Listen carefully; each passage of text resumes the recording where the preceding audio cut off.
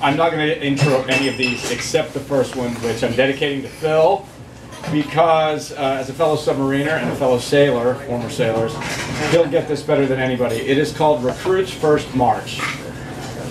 The chaplain in his robe, the captain in his blues, we new recruits are yesterday's news.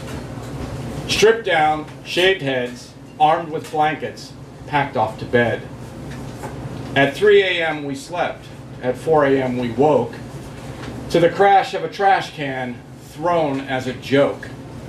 An epileptic seized from the sudden noise. A corpsman calmed his fits, then took him from we boys. Under darkened sky we marched, halted nut to butt, at attention to be fed, though fear filled our gut.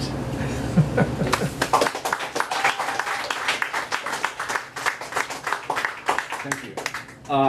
This next one is Manhattan Laundry Center, corner of East 8th and Avenue C. I used to live in Alphabet City, so these are all alphabet cities after that. Manhattan Laundry Center, corner of East 8th and Avenue C. In spite of postmodernism, I find no metaphors at the laundromat, no detergent for man's suffering. The woman with 2 wailing kids and 3 trash bags stuffed to bursting is simply overburdened, not a discursive sight needing hermeneutical attention. The best I can do here is manufacture a brief romance where a wobbling washing machine assists with a tryst. Yet, in the teary eyes of those kids, a shadow of inspiration appears to be lurking. This place could really be about redemption, rebirth, a kind of baptismal font where we are our own St. John, cleansing our faults of the flesh with the turgid swishes and swashes of tide. Nah, I glean nothing here, except a young woman's sneer at my having gotten first to the last working dryer, and the unshakable image of a man's black dress sock, stiffened from the salt of sweat, getting kicked about the floor.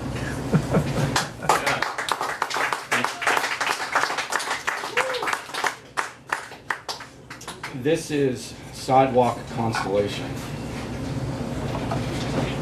Prickly street lighting disrupts an amber moon glow.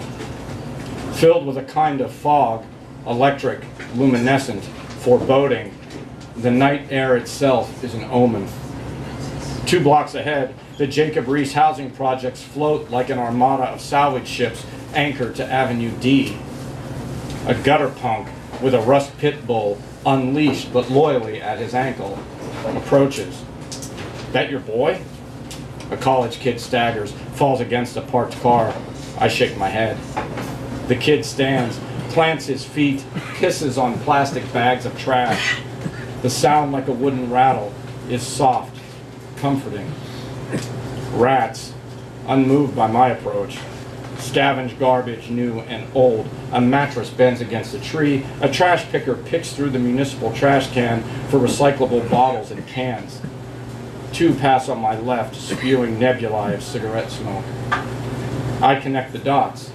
A street light to a traffic light, to the amber moon, to the light above my stoop. The dots suggest no shape, no animal, mythical, or real. It is how I make my way home.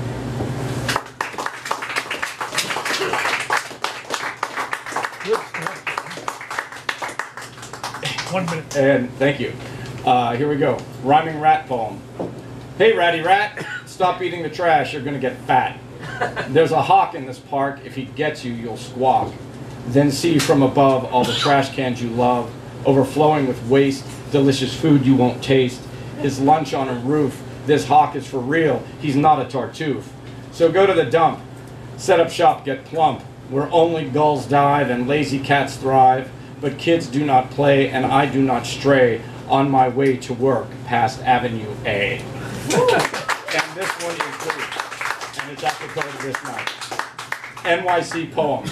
Fishes we, swimming sea Manhattan, may ne'er dart from each other again.